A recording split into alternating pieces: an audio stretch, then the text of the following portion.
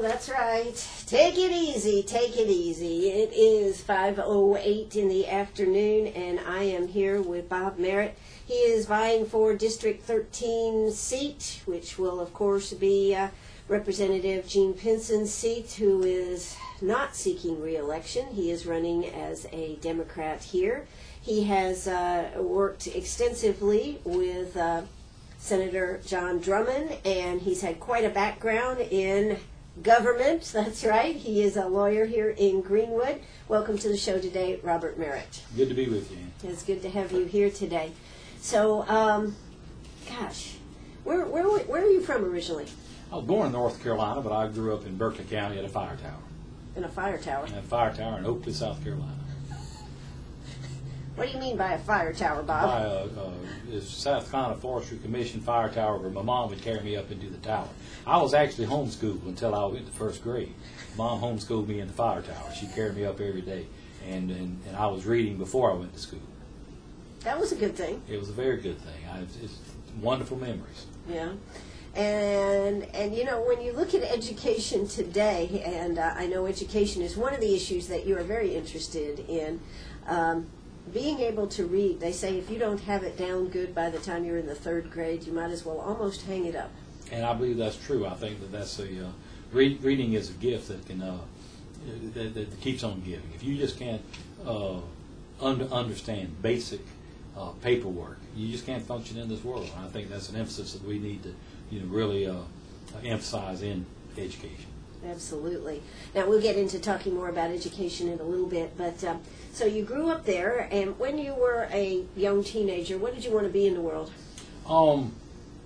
I guess I want to be President of the United States. Oh, geez.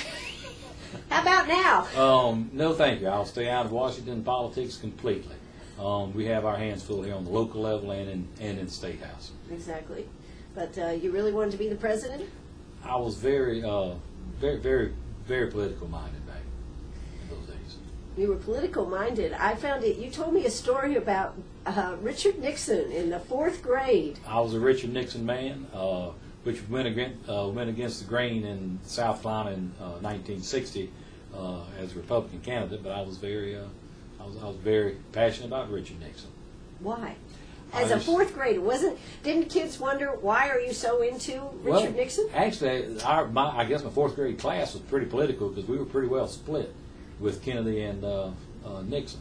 I think the news media had he visited Venezuela, Caracas, Venezuela, and his limousine was attacked by communists, and I guess that kind of got my interest piqued that this thing, communism and capitalism and democracy, is really it is a battle. And Richard Nixon, I thought he handled it. I kind of admire him for that. That had to go back to maybe good civics class. It is a very good civics class. I can still remember the picture in the Post and Courier. That is amazing because today in schools we don't teach a lot of civics. I mean, they have a civics block, but it's not as maybe intense as you would think it would be for today's world. And it's a shame because I believe when in those days we were less distracted maybe. We didn't have the Xbox or the PlayStation to go to, and we would read the newspaper, not just the comic strips or the sports sections. And we would watch the news. Walter Cronkite. We'd watch the newsmen that we trusted. Right. We'd watch Vietnam unfolding before our eyes. The Tet Offensive, issues like this that would, be on the news. We'd sit down with the family and watch the news together. I had a brother that was in Vietnam, and we were all concerned and praying for his safety and well-being and safe return home. Absolutely, but I think there is something to be said for understanding government, and civics is the way to get to that understanding. Civics is probably the Rodney Dangerfield of academics. What do you mean by that now? It gets no respect. Everybody thinks that we know how this goes. We know how this goes. Someone the other day had mentioned that a certain bill had been passed in Washington that was and I'm a Second Amendment Democrat, by the way. They said it was anti-guns. And he said President Obama had signed the anti-gun bill. And I asked myself, well, how did it get to his desk? And he said, what do you mean? I said, you remember Schoolhouse Rock? I'm just a bill on Capitol Hill. It has to go through the House and it has to go through the Senate. So we need to put blame equally. If there's an anti-gun law signed into effect, then we need to share blame with the House and the Senate. So we've got to get our kids more educated. We've got to have more of an understanding. Part of the reason I do this show and try to have all our candidates on is simply so that everybody can make informed decisions. I think one of the worst things is for somebody to go to the ballot and not just pull the name because they saw the name on a placard or they have no idea who they're voting for. Well, I'll laughingly say it, but you have Star Wars, and now during election season we have sign wars. Right. Who's got the biggest signs? Who's got the most signs? I'm wondering who's going. Is this stop sign going to make a difference in endorsing certain candidates? You pull up to a stop sign, you have 10, 15 signs out there.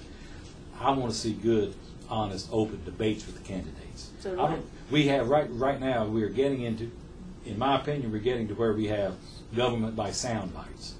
A politician will tell you, I'm a fiscal conservative. Well, give me your definition of fiscal conservative and show me where you are fiscal conservative. I am pro-military. I'm pro-defense. I'm pro-elderly. I'm pro-education. Then show us. Don't just tell us. We want to see actions, not just the words. Absolutely. Now, of course, you started out, I think I read that you were the first rookie policeman in the Charleston Police Department? North Charleston Police Department. In 1973, I graduated with a bachelor's in secondary education from the University of South Carolina, and I was going to be a school teacher. I applied for the North Charleston Police Department, and lo and behold, I was hired. Back then, college educated or college graduate on the police department was an oddity. And the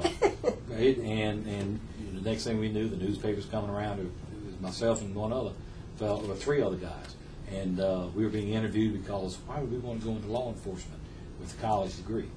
And simple answer to that is it's a wonderful calling.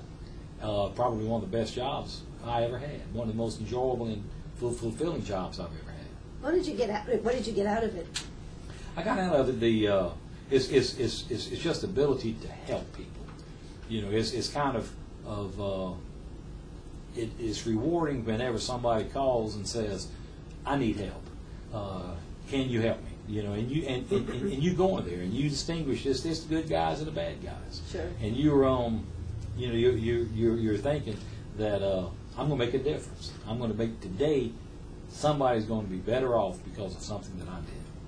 What would you think about being a police officer today? Today would be a totally different atmosphere. The technology can be a good thing. It can be a bad thing. And I think to a large degree, technology has made it a little bit tougher for law enforcement. I think it's made it tougher on attorneys. And you are an attorney. And I am an attorney. Speaking from full disclosure here today, he is an attorney, folks. But I believe that both of us, law enforcement and the legal community, we have to remember the first and foremost is the United States Constitution. Those were brilliant men who composed it. The Bill of Rights didn't happen by accident. We will never see the likes of those type leaders again, unfortunately. And we all should be going toward the same goal: strengthening the Constitution, assuring the freedom and liberty that our founding fathers wanted us all to have. So, as a Democrat, you believe that the Constitution should be as it is? I believe the Constitution is a living, breathing document that our forefathers fashioned in a way to adapt to the changing times. So you're not a strict. This is what the Constitution says, and this is what we should do. Certain issues I am. Okay. Strict instructions on. Okay. I think the Second Amendment says that we have the right to bear arms, and I think the populace does have the right to bear arms. I'm a member of the NRA. I love to take my son in target practice. The Second Amendment to me is so precious that probably I'm out of step with the majority of people who would say they're Democrats, because I think once you start restricting your gun rights, then you're going down a slippery slope that may lead to more gun control. We may have more than we ask for, and so I'm Second Amendment. I'm pretty tight on it. I'm pretty tough on it. Then how do you feel about Obamacare? And how do you feel about that? Because a lot of people have said that if that stays intact, the mandate stays intact, then where will that lead? And I believe that the Obamacare has not been debated and discussed as much as it should have been. Okay. I believe that we have a lot of people out here, and I'll be the first one to tell you, I'm not an expert on Obamacare. Okay. I do not like mandates being passed on from governments to business or other states without full and open disclosure. I think something may sound good, but when you put it into practice, it may not be as good. But there are people out here, and we all know, who are worried day to day if they're going to have a job tomorrow. We have people out here day to day who are worried about the health care that are they going to be able to afford it if they need it. And I'll just give you here's just one incident when I was at one police department that sticks in my mind. It's tragic. I had a call to go to a sick person in a poor part of town. I went there and knocked on the door and no one answered. I went in the house. The house had an awful stench. Cats running all over the place. This old man was laying in bed, and I said, "Are you okay?" He said, and he pointed at his leg. And I pulled his leg back, and there were larvae. And I'll say the word, there were maggots falling out of his leg. Oh my God. He was being eaten alive. He had been to the hospital. He was diabetic. He was blind, had no one to take care of him. They sent him home and told him to change that bandage twice a day, put on the salve twice a day. This old man had burned his leg because he was making some hot tea, and he didn't have any feeling in his leg. The hot water scalded him, and it became infected. I called the ambulance. They amputated his leg up to as far as they could, and he died 3 days later.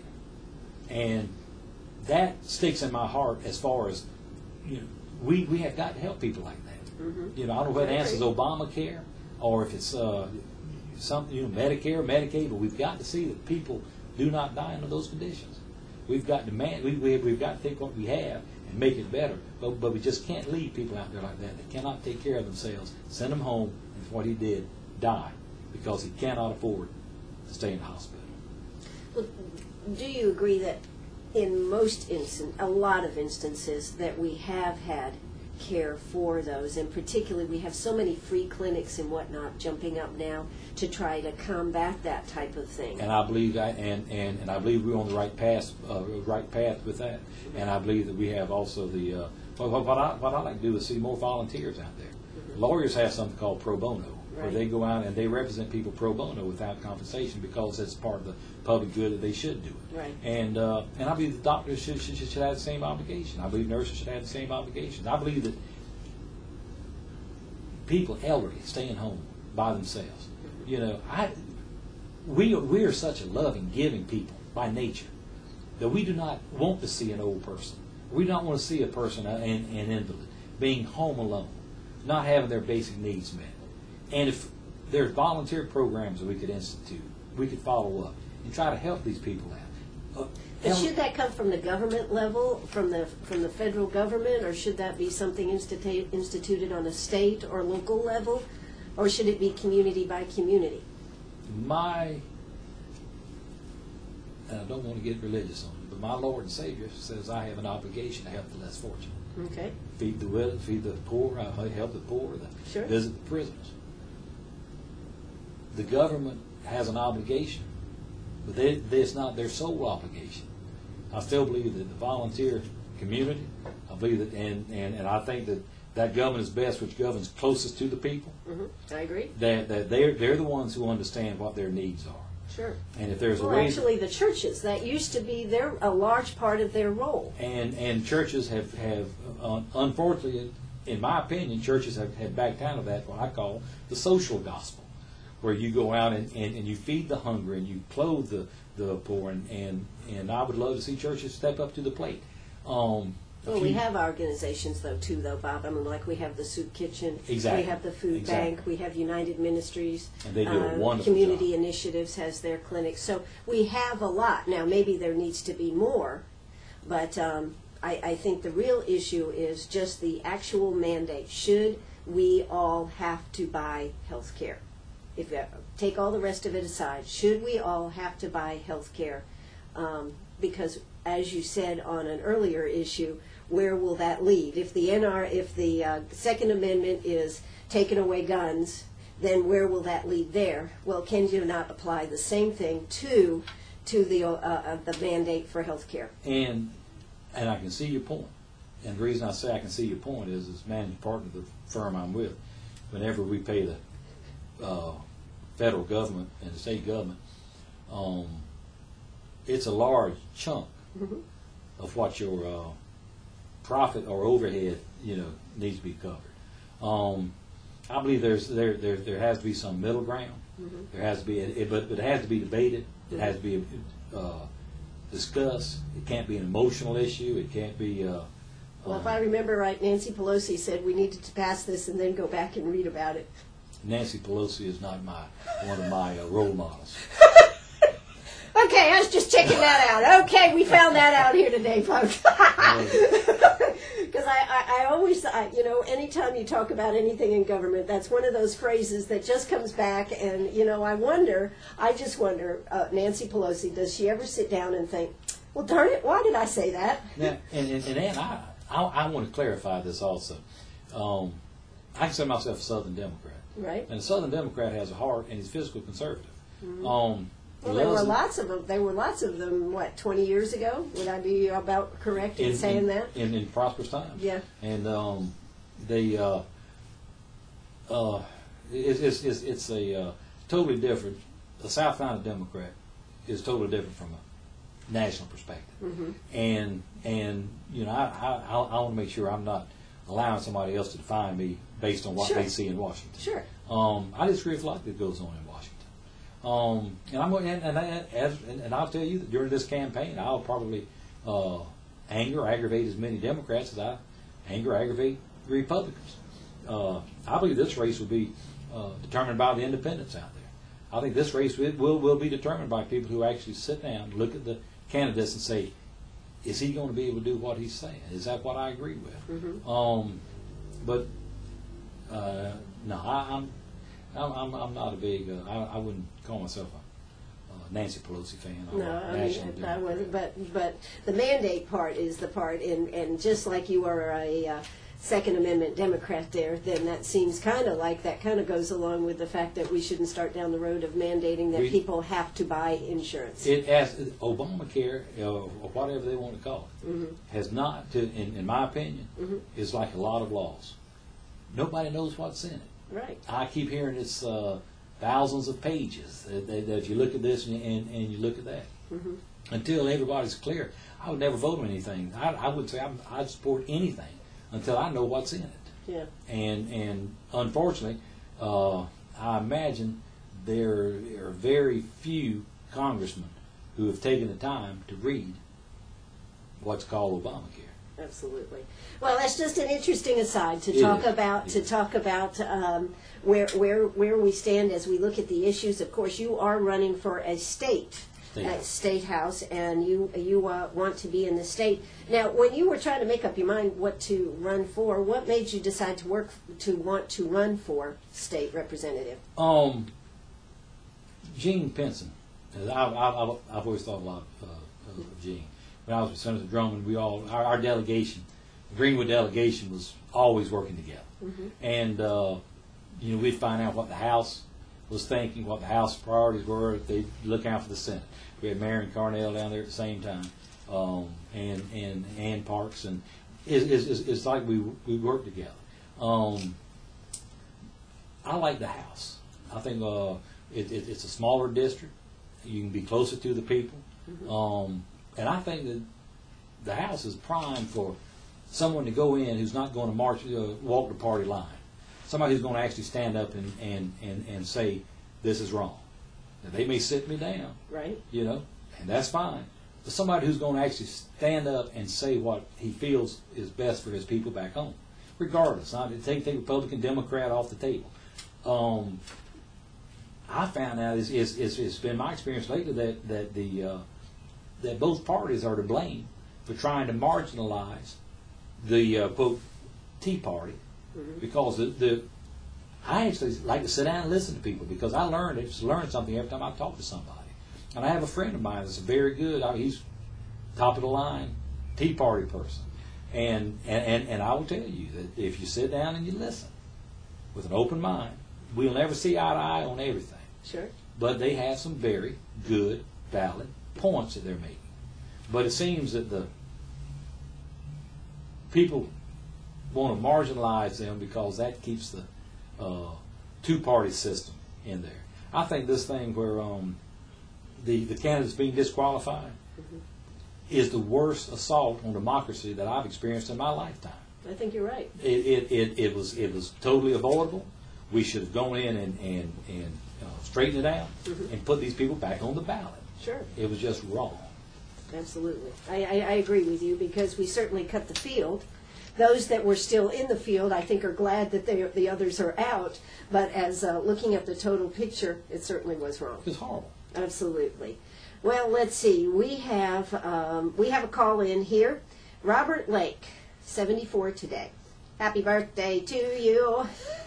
What has happened to Hubert Humphrey Democrats of 30 to 40 years ago? They were fiscal conservatives. They were fiscal conservatives, and again, I believe on the state level, I believe you still have fiscally conservative Democrats. I believe that you still have the when you talk about Hubert Humphrey, the happy warrior, always out just trying to do his best for his people out there, trying to look out for the what he considered those who could not look out for themselves. That's a good question. That's a very good question. I wish there were more. Yeah, sure. And it seems that maybe we're talking more on the federal level, but there definitely seems to be a hard left and a hard right. Right. And there doesn't seem to be many in the close to the center. Right. You're exactly right. And that is particularly a problem. Well, that's Barry Goldwater. Where is your Barry Goldwater Republicans now? Yeah. You know, I in '64. I thought Barry Goldwater was wonderful. AUH2O. Yeah. You know, and he's turned out to be the. I don't know whether he'd be welcome in the Republican Party now. Yeah. So as we look at these things, you of course are looking at the state level. You know, we've got a lot of questions. A lot of things have been happening this last year in the House down there. You were, of course, part of the Budget and Control Board. You worked with that some, didn't you? I did. Absolutely. I want to get into that, and I want to get into some other issues here. So I hope you're going to stay tuned right here with us. I've got Robert Merritt, right here with us. He is an attorney here in Greenwood. He is running for District 13, right down there, House of Representatives. Why don't you stay right here? Got a question? Give us a call, 229-7984. That's 229-7984. We'll be back after this word from our sponsors. Are you a pirate or a pack rat? Do you have a vacation of a lifetime sitting in the attic? Or a college tuition hung on a wall? Or is a fabulous retirement hidden in your jewelry box? Bring those items to Sharp Facets Gallery. We can establish value and buy from you or sell for you. And so ends another chapter at Sharp Facets Gallery, 72 Bypass, and on the web, sharpfacets.com. Oh, I wish I could take it easy, but I'm interviewing here today, having a spirited conversation with Robert Merritt. He is running for House District 13. That's right. Gene Pinson is not going back, so we have quite a field working on that. Robert is running as a Democrat. He actually is unopposed in the primary, but he wanted the opportunity to come on and talk to us today, so we're talking to him. But he will be the candidate in November. So we are here talking. We just had another call come in. Hey, if you've got a question, give us a call, 229-7984. That's 229-7984. We just had a call from Florence Wallace. She says the new New age, new Democrats. Your problem, where are they? Your problem is what the national perception of Democrats are, and not the conservative, fiscally responsible Democrats. And I agree with her totally. The state level Democrat has always been, by tradition, fiscal conservative.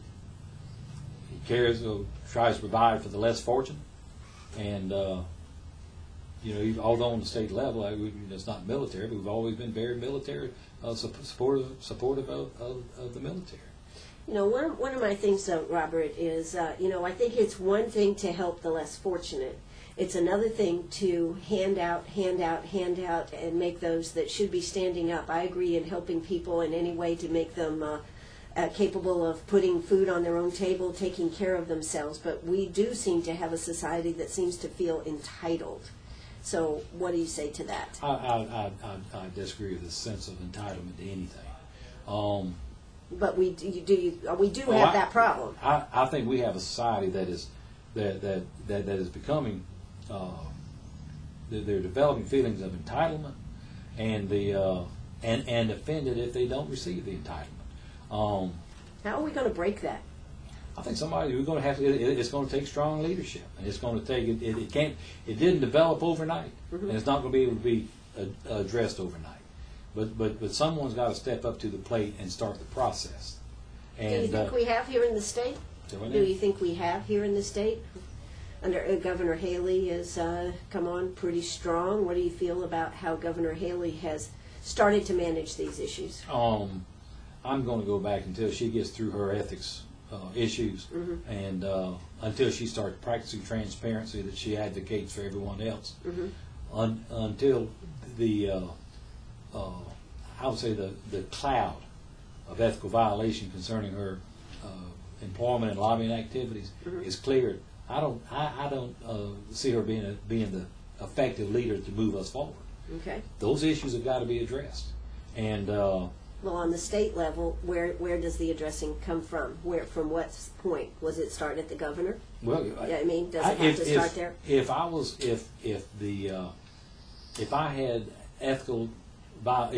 accused of these ethical violations that she's been accused of, I would welcome an investigation. I would do everything I could to assist in the investigation. I would want to clear the air. I wouldn't want anybody walking around saying Bob Merritt's trying to stonewall this or he's not coming clean. Sure. And I think that's the perception that she's given out there. I think the adversarial role that they apparently enjoy between the Senate and the House and the governor is not helping anybody in this state.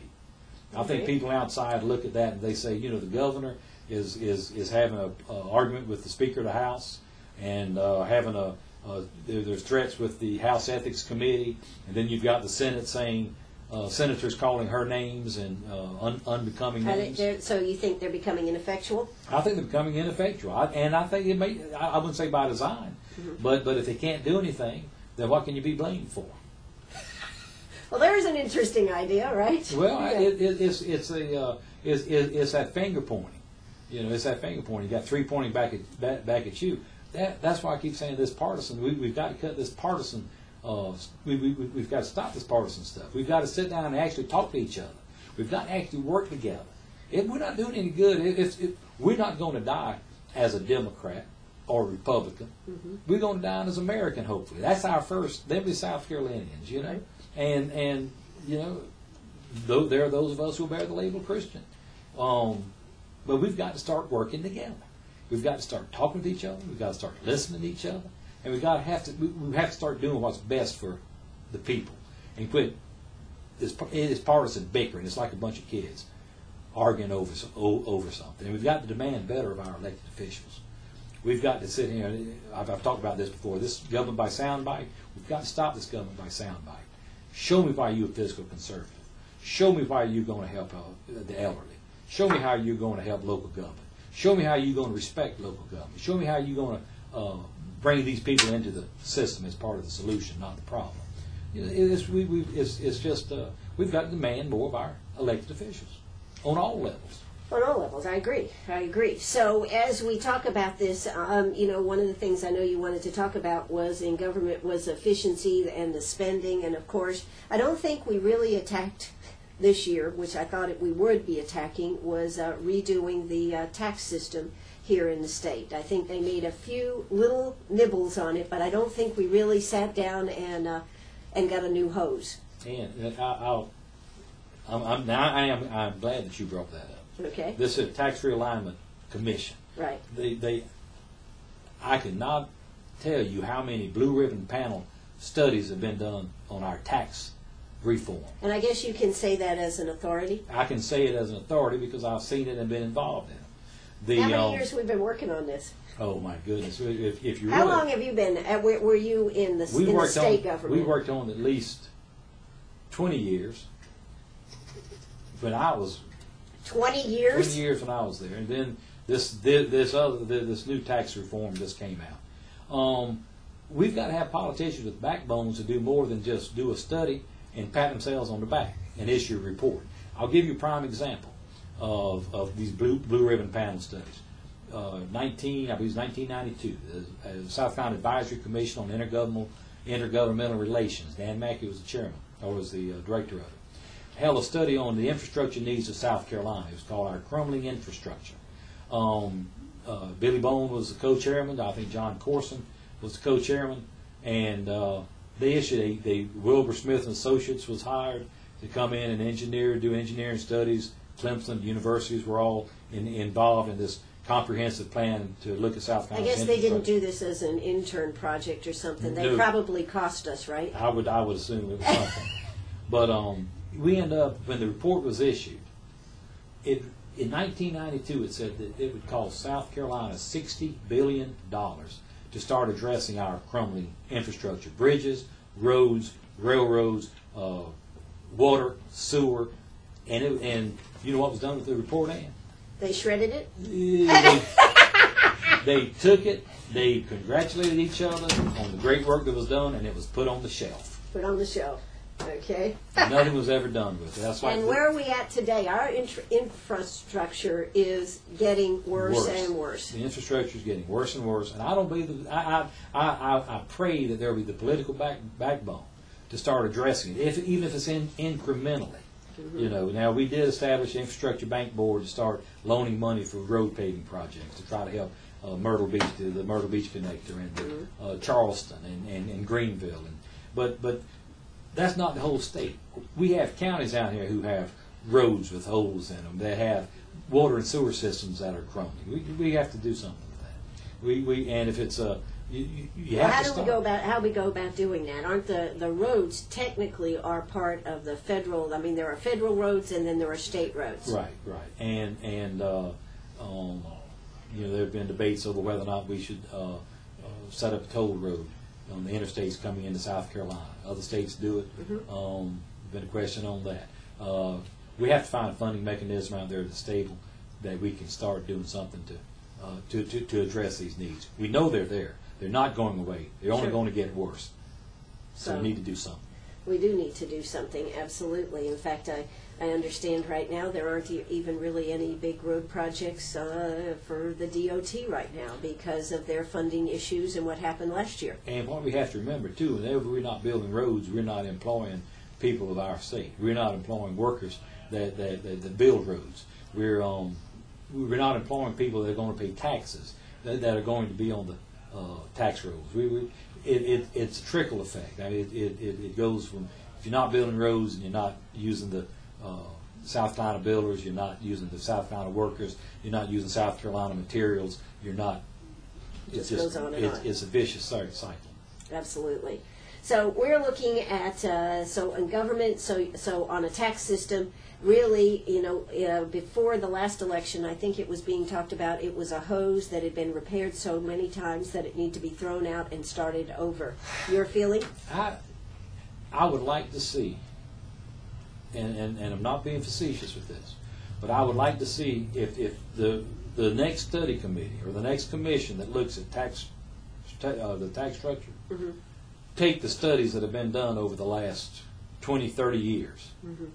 See what was said in those studies. use those studies to go by. The work's already been done. It's just a matter of going back and reviewing those studies. Sure. Taking the best out of that, and then let's really get to some tax restructuring. Sure.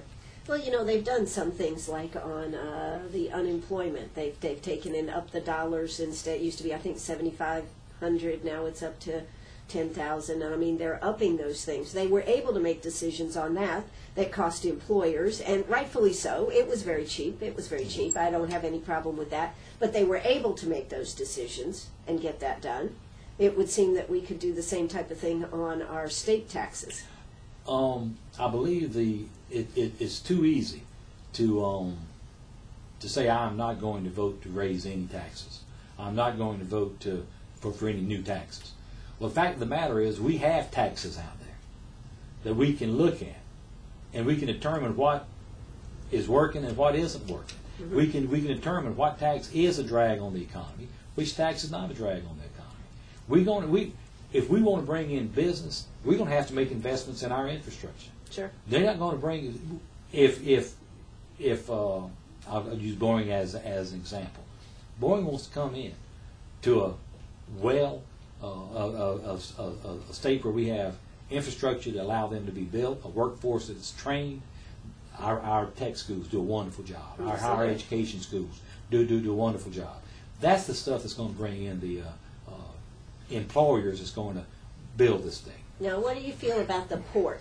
What do you feel about the port? A lot of people don't understand, although I think I talked about it enough that they should understand that it affects the upper state as well as Charleston. When BMW, located in South Carolina, one of the factors was the fact that you had the Port of Charleston that could handle their imports and exports. And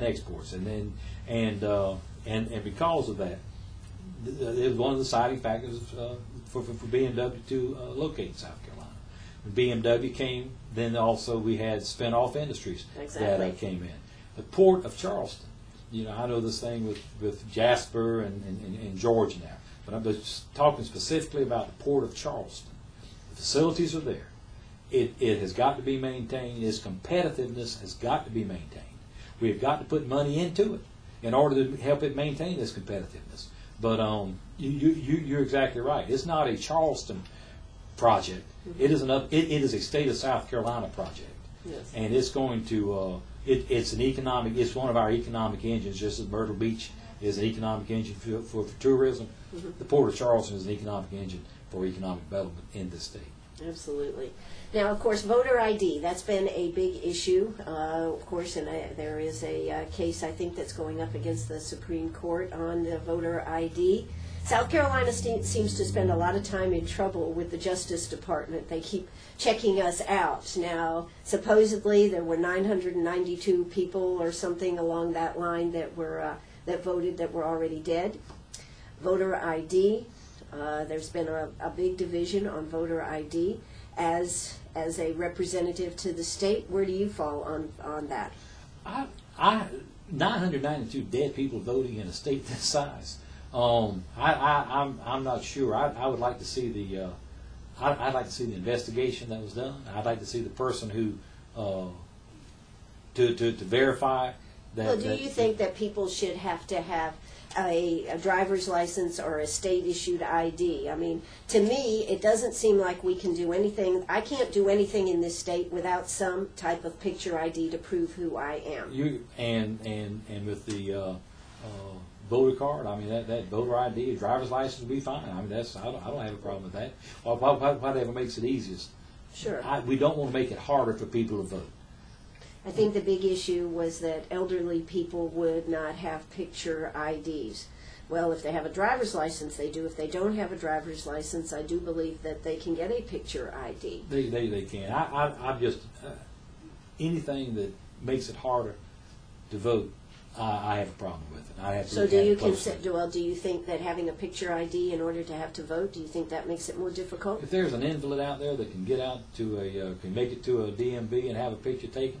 Or I think the governor offered to go to their house and take them or whatever. Sure. You know, I mean that's their simplistic approaches.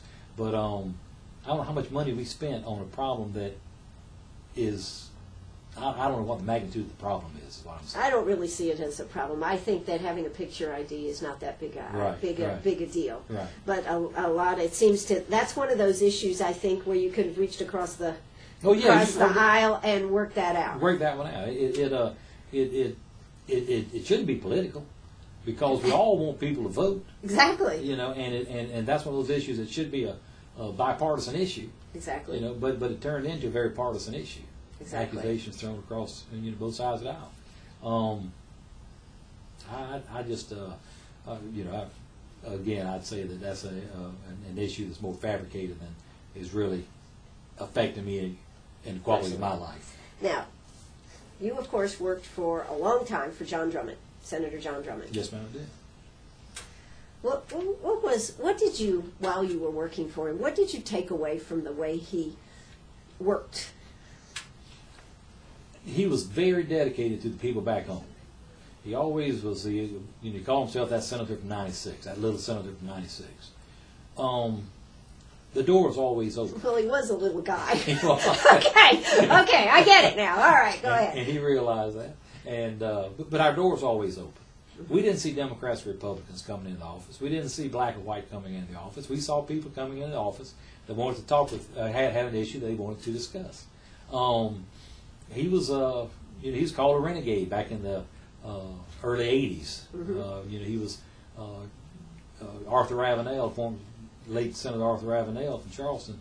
There were 5 Republicans in Columbia, and he used to refer to, when John Drummond got with him, he said, "Well, we've got a Republican six-pack."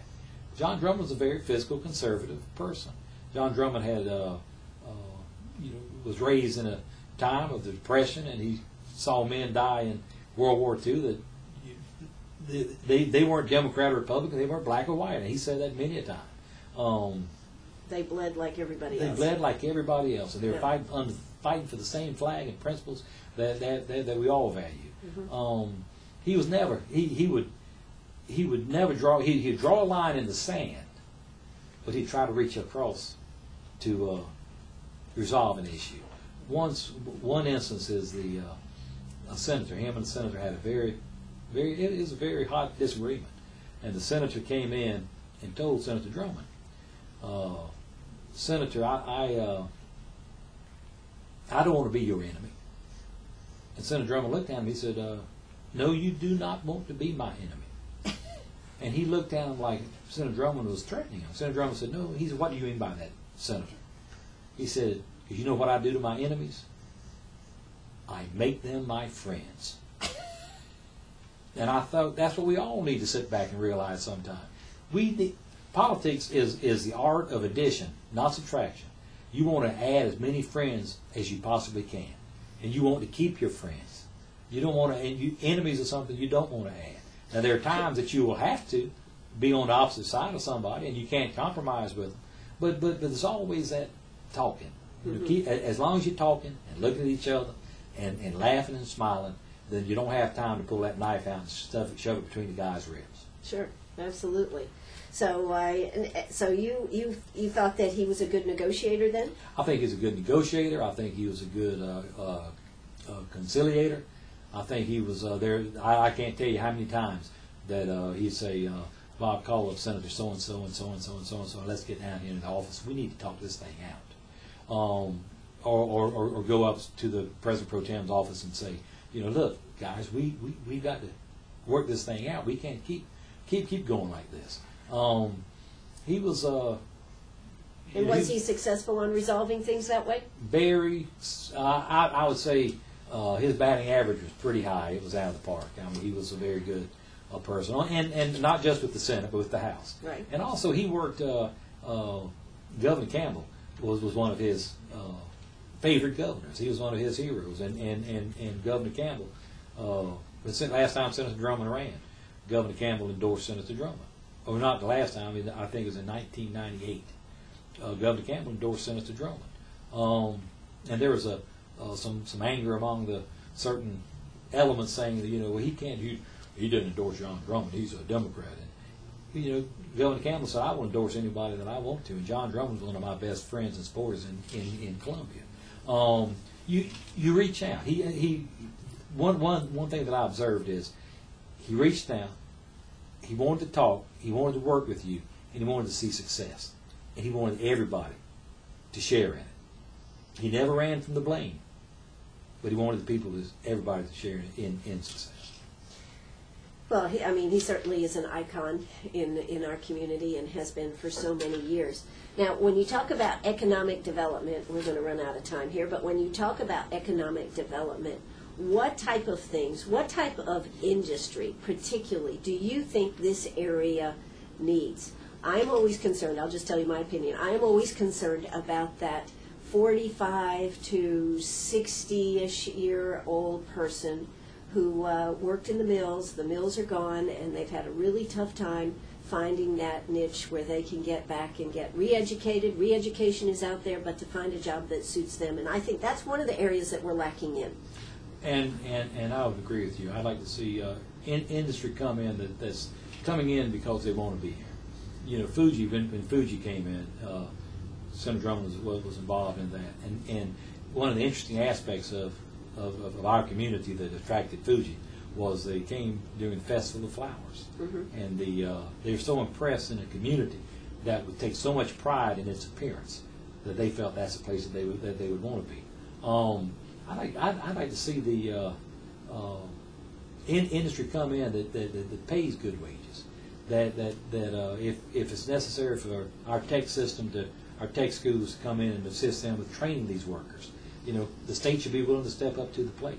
I haven't seen any problem as far as the tech schools being able to do that. They've done that just up there in Simpsonville. Piedmont Tech has, and they have a lot of things going. And that's. But so you think we need more manufacturing type jobs coming in? At this point, I believe that we do need more manufacturing type jobs. I think that, and going back to our education system, I think that our technical colleges do a wonderful job. I think our higher education needs to get involved in recruitment. Sure. So there is a lot to be done in this area. One of the things you had down that you did want to talk about was, and I'd be interested in talking about this one, kind of going to have to be short, but lack of communication between county and Columbia. It's the one thing that I learned in Columbia is that all wisdom does not emanate from Columbia. And there's really? there's this. I don't know whether it happens before you get there, or you know some people call it Potomac fever. Mm-hmm. When you go to Washington, you forget about the people back home. Right. Columbia being the seat for the government, being the seat for the agencies out here who have their county agencies. Mm-hmm. You know, it's they need to get out of Columbia. If you're a department head in Columbia for DSS, you need to come out here and visit McCormick or Greenwood, Abbeville. You need to come out here and see these counties, how they're trying to function out here, rather than you sitting in Columbia in a nice, comfortable office and not realize what's going on. If you're a probation partner and a probation agent in Columbia, you over the Department of Probation, come out here and see how our guys are trying to work, what they're trying to accomplish with very minimal resources. You know, trying to supervise 200 and something probationers or parolees, that's an impossible task. But they have their resources in Columbia. When you start talking about local taxes, we need to talk to the school teachers. We need to talk to the teachers. We need to talk to the principals.